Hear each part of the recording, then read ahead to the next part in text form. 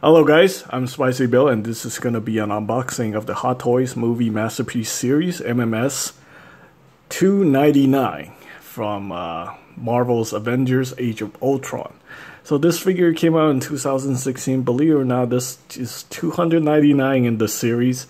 At this point in 2019, after 3 years, Hot Toys is already up to 514 in the movie Masterpiece series. You know, that's a really impressive number. I think they started around 2010, and it's not even 10 years yet, but they have already cranked out almost 500, close to 550 figure in the movie Masterpiece series. And this is just one of their lines. There's also the video game Masterpiece series and the TV Masterpiece series and other stuff. So they have really gone a long way. Of course, this is a Marvel property owned by Disney. I don't know. I think I'm gonna cut back on Disney, Marvel, Star Wars properties, due to a lot of people not liking the brand itself. But Hot Toy makes great figures, so this is probably gonna be the last Marvel figure I review for a while. Maybe, yeah, I think for this year this is probably gonna be the last Marvel related figure, because I've been getting a lot of negative feedback about Disney brands and stuff like that. So anyway, that's besides the point. Let's go ahead and take a look at the box, since this is in the unboxing I usually talk about the box. So you can see right here, you have Iron Legion, MMS299 1/6 scale collectible figure. Yeah, this is one of the Iron Man drone thing that he mass-produced in the movie Age of Ultron. And you can see here we have the window packaging right there. And let's go ahead and take a look at the side. Very nice. I think this packaging is actually very nicely done. Of course, you have all the information here. This is here's the UPC code, or the product code, and it's an adult collectible toy rated for ages 15 and up. Not recommended for ages not for children under 3 years old. Okay, you have all the information here. Obviously, this product's made in China, and here we have the people who are responsible for creating this figure. Creative producer Howard Chang and JC Hong, product designer Ray Ling and Isaac Chan, engineering design also by Ray Ling and Mr. Young, paint controller Luck Ho, accessory supervisor Zhang Feng Jun, packaging design, photography, of course, product controller. So actually quite a few of the same people work on this figure. Yeah, I mean, this is probably mostly designed using the computer, because it's a robotic, mechanical figure. So yeah, it's a lot easier to design. So anyway, that's that. It is actually quite impressive, though. I actually find this one very well painted. And I guess we'll see. Of course, this is not die cast. This is mostly plastic, so this guy is actually quite light right here. So that's yeah, if you guys are looking for fully die cast figure, you probably want to pick up one of those die cast Iron Mans. Yeah, those things are heavy though. Yeah. Okay, so anyway, let's go. I've got the figure out here. And let's go ahead and take a look at the stand right here. So we have the Age of Ultron style stand.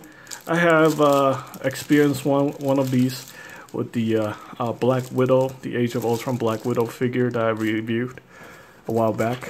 So yeah, I mean, it's the same stand with all the Age of Ultron series figures. It's like you get the same stand and then you just get a different placard. This one says Iron Legion. So there you go. That's the stand. Let's actually put this back. We'll take a look at that.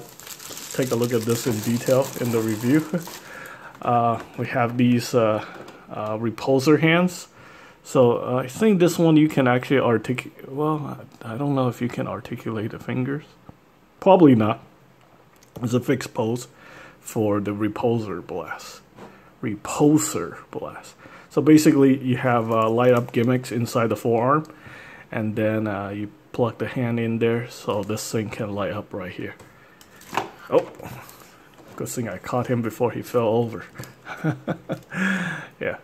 It's really not a big deal since this guy's all plastic. So like with the Iron Man, like I get really nervous when the whole diecast figure falls over.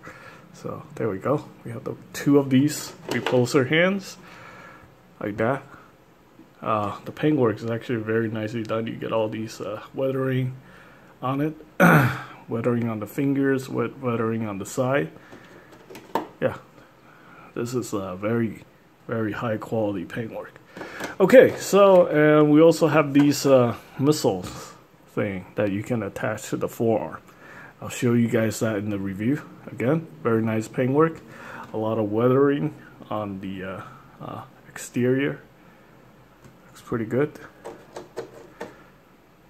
Okay, and let's go ahead and take a look at the figure.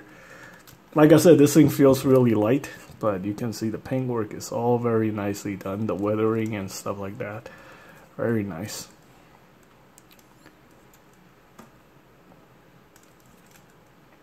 And 2016 Hot Toys. Okay, so let's see. These hands have articulated fingers, so they're actually pretty good. So yeah, he can flip people off. So, well, I'm not gonna show you guys that. Just take my word for it. Just like the Iron Man figure, you can flip people off, or do all kind of fun stuff with these fingers. Okay, let's see. Yeah, I'm gonna remove that. I think you can remove his chest plate, of course. Oh, you know what? Before I mess up this figure, let's go ahead and take a look at the instructions. Yes, always read the instructions before you end up destroying your $200 Hot Toy figure. So here we go, instruction sheet. Yeah, I'm actually super tired right now, but you know, we press on to get this review done, or this unboxing and a review. So you can remove the head plate, and this is where you install the batteries. 3 of these coin cell battery. This is the LR621 1.5 volt, which is also included. Also, the back plate can remove. You install 3 of them into the back here to light up the chest section. Again, 3 of them for the forearm, each one of the forearm. You can replace the panel on the forearm for the missile pod. Yeah, here's the articulation right here. You can pull the feet down for increased articulation. The leg can kick forward 80 degrees. You can articulate the side skirt right here. These are points of articulation. Be careful when posing the figure, otherwise the armor parts may collide and lead to paint fading. So you can end up scratching the paint on the figure if you're not careful. Do not pull back on the back armor with excessive force, otherwise the figure may be damaged. Well, that's good. That's good to know, because I did not know that you should not be doing that. So anyway, don't articulate the shoulders and the armor parts excessively, otherwise you can cause, you know, scratching, fading, or damaging the paint. That's basically all it is. And yeah, you can did it show you how to remove the chest plate? Well, you can. The chest plate can be detached to reveal interior design. I guess I'm gonna mess around with that and see how that works. You know, this figure is available on my eBay store. Basically, what it is this is sponsored by one of my viewers. This is actually not sponsored by Boba T Fed. This is another one of my viewers. So thank you very much. And yeah, well, partially sponsored. He covered the depreciation on this one after you know, after I'm done filming it. So there we go. The feet articulation is once you pull the feet down, it becomes a lot more stable right there. So anyway, this thing actually looks very promising, actually. Believe it or not, I like the plastic figure over the die-cast one for some reason. The die-cast Iron Man figures always makes me nervous. Or something like this, you know, I don't feel too uncomfortable with these non-die-cast figures. I figure like, you know, the metal can corrode over time and stuff like that, which can lead to some problems. Yeah, I have the same problem with, like, you know, Gundam figures, like the Gundam fixed figuration metal composite and metal build figures with their inner metal skeleton like corroding over time. Alright, speaking of corroding, we also have these coin cell battery. You can see this one right here. It's already corroded. Unfortunately, that's how it is. You know, you keep the battery inside a figure for like 3 years, something's gotta happen. Even though this thing is pretty much brand new. You also got the tool here for adjusting the lighting function, which I will show you guys in the actual review itself. So stay tuned for that. Yeah, that's pretty much it for the unboxing of the Hot Toys Movie Masterpiece Series 299, Marvel's Avengers Age of Ultron, Iron Legion #3. I think this is the one that became Ultron. It got damaged, and then Ultron becomes self-aware, and then eventually develop a new body for himself or something like that. Anyway, that's pretty much it. Stay tuned for the review. Thanks for watching.